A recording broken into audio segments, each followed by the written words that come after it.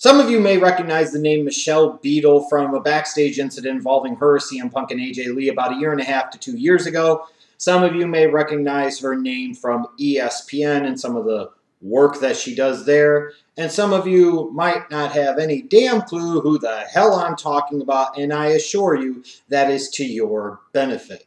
But she is worth talking about because in some ways it represents the stupidity that we get from today's media, and in this particular case, today's sports media. And the reason I'm here to talk about her is her recent statement that she's no longer going to be a fan of the WWE after almost 2 decades of being so, due to Triple H's support of Floyd Money Mayweather and the WWE's support of Floyd Money Mayweather, because she has a problem with his past, his serial record of being a domestic abuser of women, and she doesn't like the fact that Triple H is chummy and buddy-buddy with him, and that the company is very chummy and buddy-buddy with him, and therefore she is taking a principled stand by God, and that is it, and we should applaud her and look at her awesomeness. Now let me get this straight. This just now became an issue for you, Michelle Beadle. This just now became something that should be of paramount concern to you, having been a WWE fan all of these years. You just now have figured out that Triple H has a man crush on Floyd Money Mayweather, and that the WWE has a sick, twisted obsession and love affair with Floyd Money Mayweather for reasons that are still unbeknownst to me. This is just now registering in your thick skull. This is just now becoming a reality to you. It's like all of a sudden you had a magical epiphany. And I don't know why it took you so damn long. This company has supported Floyd Money Mayweather for years. Triple H has been in his corner before fights. They had him as one of the marquee attractions for their biggest show of the year back in 2008, WrestleMania 24. And you were a fan during that time, already knowing, or should have been knowing at least, Floyd Money Mayweather's history. This company has supported this guy for years.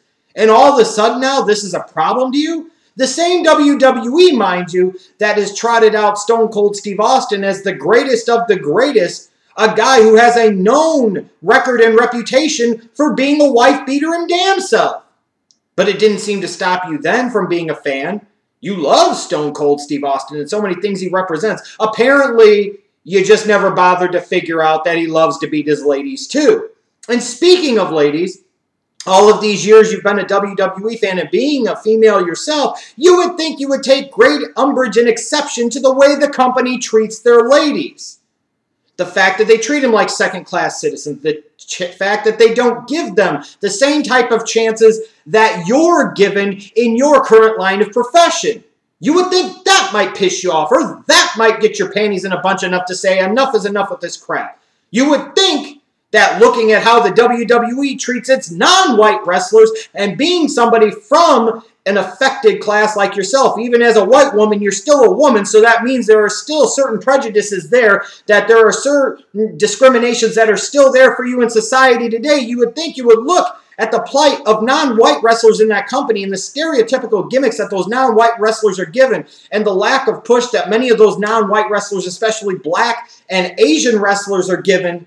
And you would sit there and maybe think to yourself that maybe that would be enough to say enough is enough. I can't support this company and its ways anymore. You would think if you bothered to ever look at this glorious thing called the internet that for some reason has made you some type of freaking star, you would look back to the early 90s at a time where the ring boys were there basically as sex slaves for certain people like Garvin and Pat Patterson, and maybe that would be enough to put you off and sit there and say, maybe I don't want to support this company anymore, especially when you know the WWE whitewashed that shit, and now they trot out Pat Patterson like he's some great savior of humanity.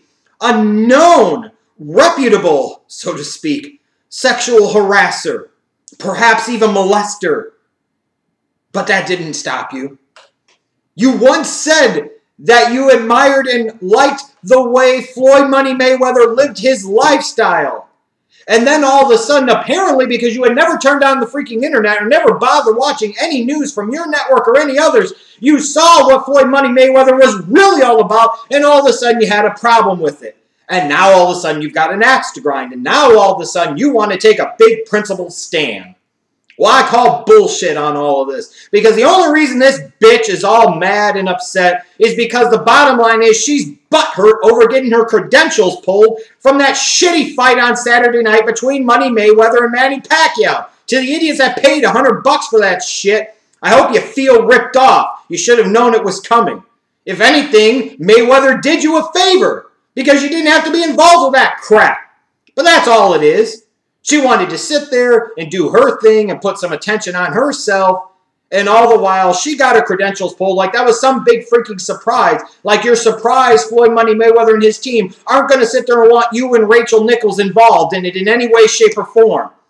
He had all the control. His camp had all the power.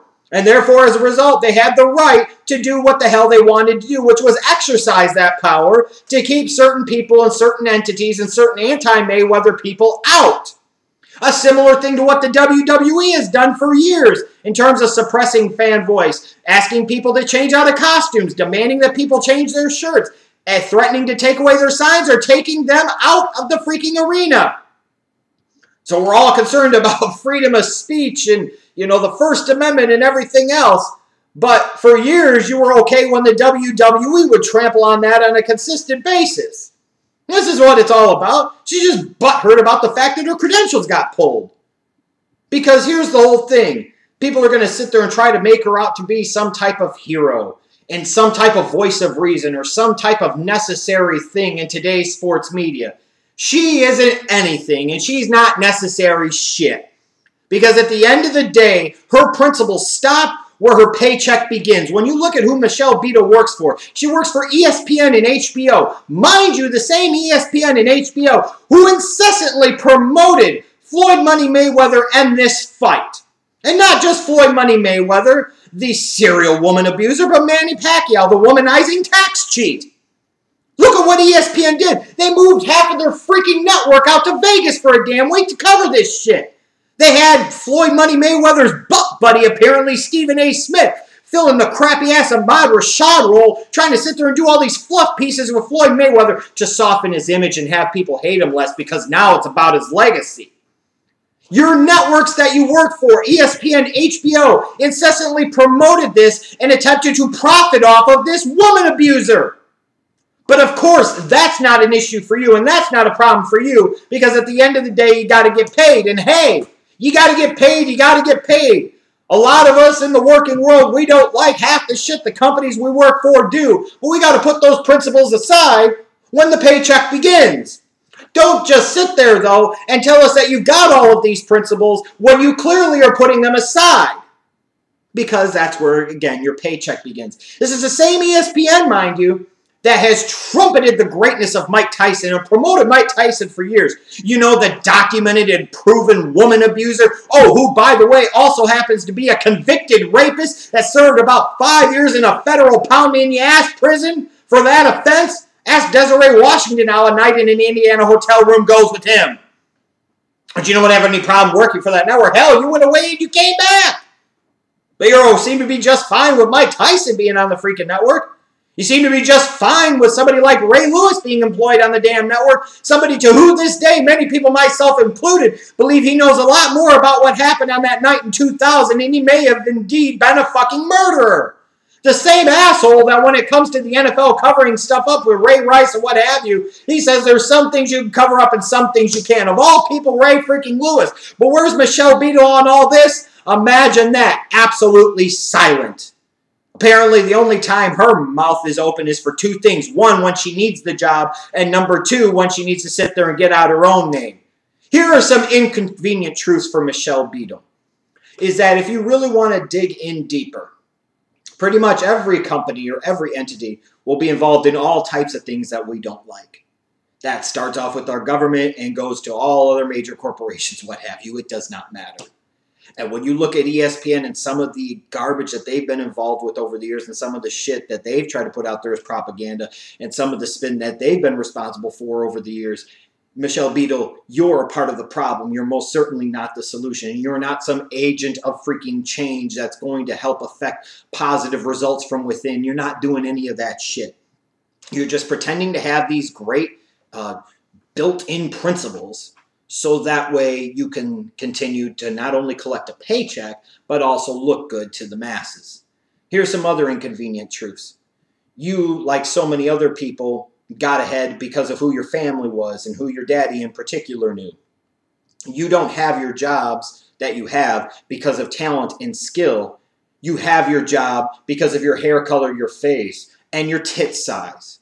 And that's the truth. And when you look at ESPN in recent years in particular, they have taken that Fox News model and tried to make it their own. Bring on somewhat attractive-looking women that really don't have the ability to function and form their own thoughts in their heads. You can have them spew out whatever propaganda you want. They will be none the wiser, and you'll get enough idiotic males to sit there and believe the shit that's being spewed at them from the diarrhea box, which is the television. It's one of the big keys to Fox News' media success as a cable empire for years. It's clear what they're doing.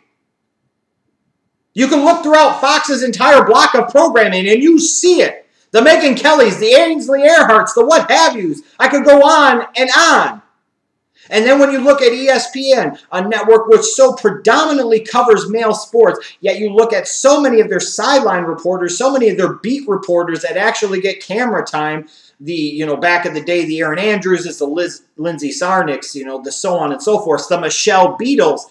They're so disproportionately female. Why the hell do you think that is? It has nothing to do with your talent or skill. It has everything to do with your hair color, your face, and your tit size. Because at the end of the day, unfortunately for you, you work in a man's world. And you have learned to get along because it's best for your paycheck. So don't sit there now all of a sudden and pretend like you have these great morals. Don't sit there now all of a sudden and pretend that all of this bothers you, because this has been the inconvenient truth for you for years. Women are treated like second-class citizens, and even for you, you're again not there for your talent and skill. You are there to be something for middle-aged men to drool over, saying, I'd like to have a shag with her instead of my freaking ugly-ass 50 pounds overweight wife. That's the truth. An inconvenient truth. At the end of the day, your voice doesn't matter. Your voice has never mattered. And especially in this case, your voice really doesn't matter because it is so ripe with hypocrisy and it is so ripe with double standards and so ripe with stupidity. I don't know why the hell anybody would take you seriously. The only way anybody should take you seriously is if you immediately announced your resignation from ESPN and HBO. Then in that case, I could be like, you know what? Michelle Beadle's got some balls, so to speak. She's got some principles. She took a stand. She believes what she says. She says what she believes, and she's not going to allow anybody to affect her. She's not going to allow anybody to try and change that. And she's actually going to try and be a positive agent of change. Instead, you will do none of that. You will just get mad and butthurt when your credentials get pulled from the fraud of the century that was Mayweather-Pacquiao on Saturday. You'll be perfectly fine when you collect that paycheck from ESPN and HBO, two entities who grossly engaged in this Mayweather pumping up and Mayweather love fest the entire time. But now you're going to take it out on WWE. You're going to no longer be a fan of WWE because of their support of Floyd Mayweather. Listen here, bitch. If you want anybody to respect you, you want anybody to take you seriously, if it means that much to you, and it bothers you that freaking bad, then how about you resign from ESPN and HBO? But imagine that. You're not going to do that, are you? You're going to put them principles off to the side, be allowed to say just enough to that way ESPN can sit there and say, see, we allow some different opinions, even though you'll be the one of the two that out of everybody else that toes the company line and you really won't fucking matter. So you sit there and blame WWE. Shut the fuck up. Because you come across exactly as you are, is an uneducated idiot. And for somebody that has a college degree, you once again prove that just because you have a college degree, it doesn't mean you know a damn thing. And it doesn't mean that you're intelligent in any way, shape, or form. A simple internet search years ago could have shown you all the evils of WWE as a company. And a simple internet search years ago when you were sitting there talking about how much you love Floyd Money Mayweather and his lifestyle could have shown you just what a devil he really was. It's sad to me that people like Michelle Beadle have a voice and that people like Michelle Beadle in any way, shape, or form are taken seriously because they're nothing more than fluff filler. and they're not to be taken seriously. And I hope you don't.